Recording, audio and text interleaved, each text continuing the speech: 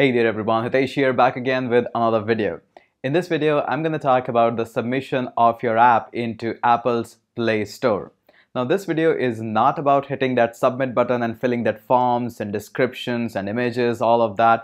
This video is rather all about sharing my experience that why your app can be rejected in the Apple's App Store, as well as what are the issues that I have faced recently as well as in the past and how I made it through those issues. So this is going to be a really interesting video sharing all of my experience that I have got so far with Apple. And trust me, this is going to be a fun video. You're going to enjoy a lot and you'll see some of the kind of excuses that Apple usually gives and then eventually comes up with that. So stay tuned and let's get started.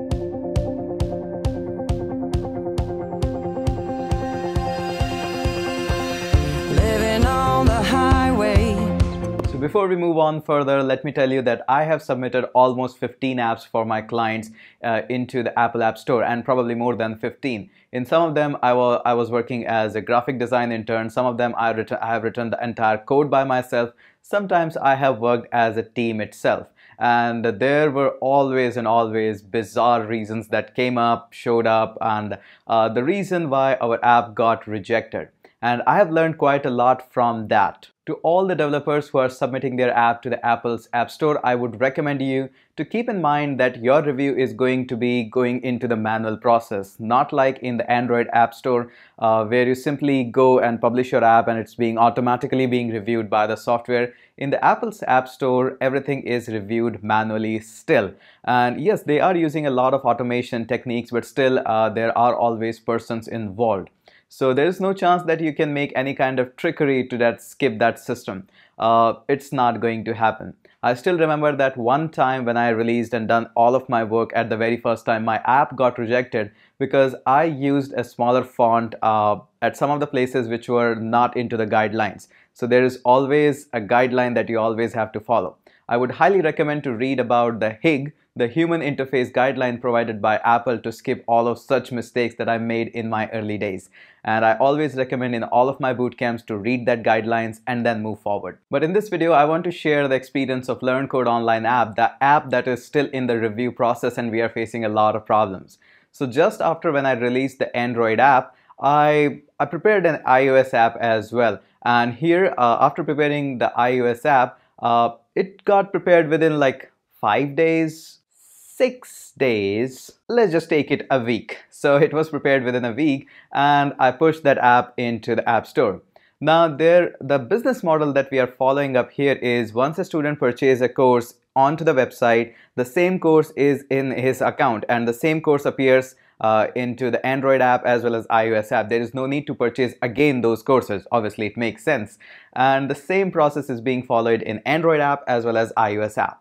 So the moment we published out our iOS app, there were some issues that we faced. I'm going to share all of them. Some of the problems were at my end and some of the problems were at the Apple end. And again, all of them are teaching us something. The first problem that got hit was in-app purchase issues. So there were some meta tags being missed in the in-app purchases and we actually filled that up, and that was completely our mistake, not filling up that meta tags. So work being done and we published, we again sent it back to the review process. Now in the review process, you might have seen in the Apple's developer conference that they have promised that now we are upgrading our app review process and review will be reviewed within 24 hours. I would say Apple is drastically failing in that promise. And now you actually don't get all of the things within 24 hours. Actually, it takes usually 48 hours still. And on top of that, you might be aware that the situation of when you submit for a review, your time actually increases exponentially, which I personally think is not a good thing for developers, because once your app is being submitted, it takes 2 days. Next time it's going to take like 4 days. It's not a good thing because sometimes the mistakes are just miniatures. And hey Apple, you're such a big company, you should hire more people for review process and it should be really quick now instead of increasing that exponentially. I am personally not a big fan of that. Next time when we published our app for the review process again, during that mid-time I actually rolled out again a course on Java Bootcamp that was an ongoing series, and we again got a rejection. This time completely our mistake, and in the guideline they pointed out a thing that said in your app purchases, if somebody is purchasing something, that should be a finished product and cannot be an ongoing series. And we said, okay, let's just do that, and we pulled out that course from the server so that it doesn't appear in the iOS itself. It still does appear in the Android, but not in the iOS. So that was another point of rejection. I get that these two all mistakes are due to me, and I'm the whole sole reasons for these mistakes. But what comes after that was completely bizarre. Now, my entire Learn Code online website is all about programming, and I'm not just an iOS fan. I also teach people how to make apps for Android and Java as well.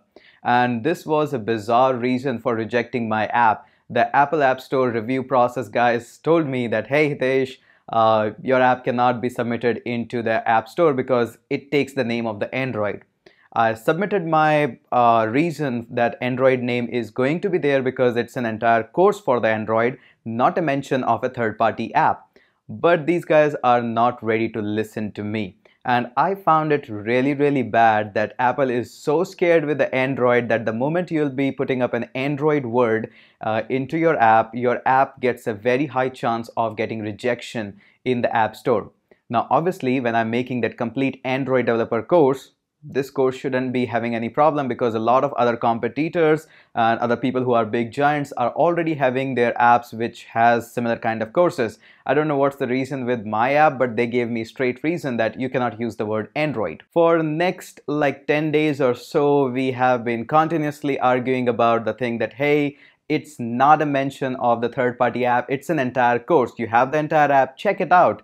And these guys are not ready to listen to me. So we decided, hey, let's not fight again on that, and we pulled out again one more course on Android, and we figured it out that we need to remove all of the words that says Android, and we are going to fight that on the version 2. So we did the same and we pulled out that course, and we thought now we are ready to go and submitted our app again for review. Again, this is all going on through a period of like 10 days or 15 days or maybe even a month. Again, all of these things are happening because Apple doesn't tell you all the points at once. They simply just review one point. If there's a rejection, they're going to send you the review thing, and it's bad because once if you're reviewing something, you can mention all of the points, and developer can work on all those points which are making you a problematic guy there. So all got sorted out, and we thought that now we're going to have our app into the iOS App Store. Now we got another situation. Now in the review process, they told us that if you're making an in-app purchase, why are you collecting the data? We asked what kind of data you are telling us. They said you are collecting the emails of the student. Can you tell us the reason why are you collecting the emails of the people who are buying your in-app purchase things? And we explained them the entire model of the business, that it's the main anchor point by which students are getting all those courses, because we want the experience for students to be amazing. And if student is buying a course on the iOS app and is not able to see the same course on the desktop, it's not a good thing. So we want to just make sure the students buy at one place and get an access to all the places without paying again to us. And again, I don't know what kind of guy is there onto my review process at least, and he's not ready to understand that. And he said that, hey, collecting of such data is not allowed unless it's a huge business case. And we explained this, yes, this is a business case. We want to collect the information of the students, just the email address, so that we can allot him courses on every platform. It's not like that all the people read only from an iPhone or an iPad. People do read on their iMacs. People do study at their Android devices. So that's why please allow us to collect the student's email, and after that only we can allow the purchase. Apple being Apple, they didn't listen to us and instead said that, hey, if you want to explain these things to us on a phone call, we are ready to give you a phone call. Trust me, this was my very first time when I saw such a long process, such a long rejection in the App Store, and even the matter came on to the phone call. Now in the previous days also, I have seen rejections like 2 or 3 times, and again when developer submits that, it gets usually passed through that.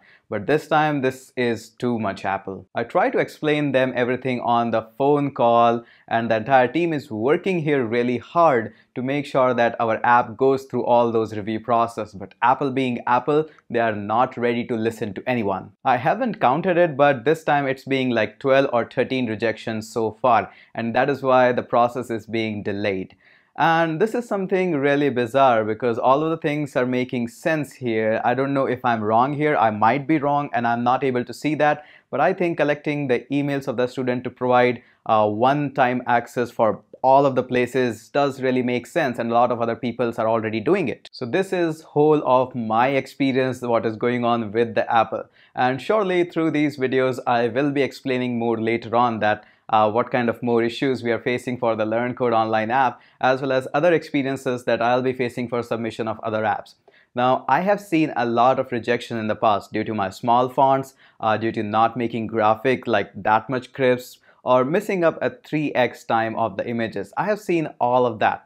Most of the time it was like my mistake that I had done there, but this time I'm not able to figure it out that what is the mistake here. Having an Android course was a mistake? I don't think so, because it's a product and it should be allowed in the in-app purchase. Was collecting students' email was a mistake? I don't think so, because it's a business case and email ID is an anchor point through which students are accessing courses on every platform, web, mobile, Android, iOS, everywhere. I don't think so, it's a mistake. So on a whole note, I would like to say that here, yes, it might be a mistake on my side, but hey Apple, at least what you can do for the developers is pointing out all those mistakes at one time so that developer can look out for all those mistakes and don't have to wait for an exponential growth of the time that you take in your review process. I know world can already see this, the things are not going really great with the Apple, and especially the release of the iPhone 8 before the iPhone 10, and let's just be honest, something is going wrong at the Apple side. Please Apple, you are a great company, and I have seen other fruit companies like BlackBerry that have seen the fall. I really don't want Apple to fall here. To make the situation from bad to worst, what you can do is involve developers in such kind of situations. Please don't do this, Apple. I really wish that this company should grow up. They make amazing products and amazing everything. But hey, Apple, there is something missing. Please figure it out and solve that as quickly as possible. I know this video was long, but this was an experience that I wanted to share with all of you. So in case if you have enjoyed this video, make sure you do hit the subscribe button. If you are facing such situations with the Apple in the review process or anything, I would love to know about it in the comment section or at my Facebook page. You can also write down me an email about your experience, and I would like to share that on my YouTube channel. With this, thank you so much for watching. Hit that subscribe button, and I'll surely catch you up in the next video. Taking every turn, I've been on the road since I was 5.